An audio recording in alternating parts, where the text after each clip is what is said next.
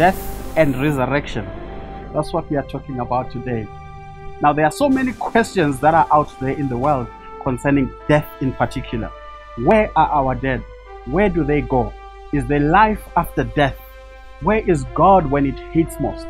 When death visited the Garden of Eden, or when death visited our first parents, it left them devastated. And even today, we still are losing brothers and sisters on a daily basis. So therefore, dear friends, the subject of death, it is a touchy subject because we experience it on a daily basis. Now let's turn our Bibles to the book of Ecclesiastes chapter 9 and the verses 5. Now the Bible reads, "For the living know that they will die." I know that I'm going to die. You know that you are going to die. Our children are going to die. Our brothers, our fathers, our mothers, they are going to die. Some have already died. So the Bible is saying we know that we are going to die one way or another. But goes ahead to say, but the dead know nothing. But the dead know nothing. So our knowledge of death is only there whilst we are still alive.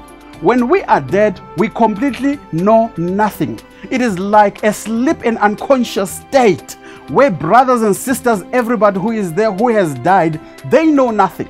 They cannot praise, they cannot sing, they cannot protect, they cannot do anything. It is because they are in a fast sleep where they cannot be able to do anything.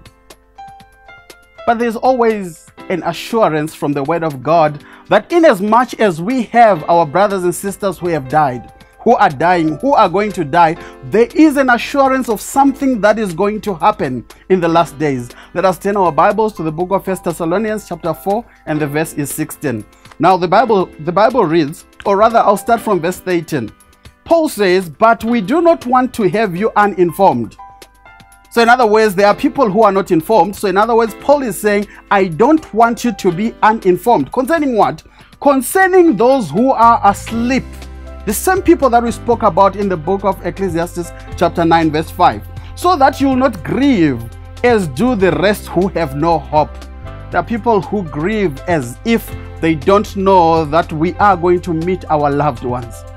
Those who have died, dear friends, they are asleep and they are awaiting the coming of Jesus Christ. Now he goes ahead in verse 16 to say, "For the Lord himself will descend from heaven with a loud shout. The dead in Christ shall rise first."